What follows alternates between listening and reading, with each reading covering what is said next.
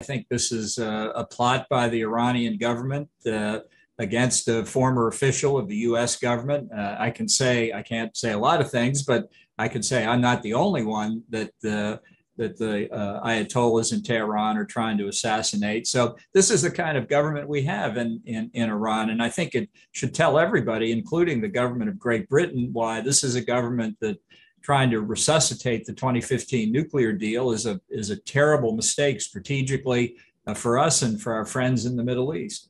Been granted Secret Service protection again by President Biden since last December. I think obviously that was the correct decision. I'm grateful that he made that decision, and it will continue as long as they deem it necessary. It's not my call.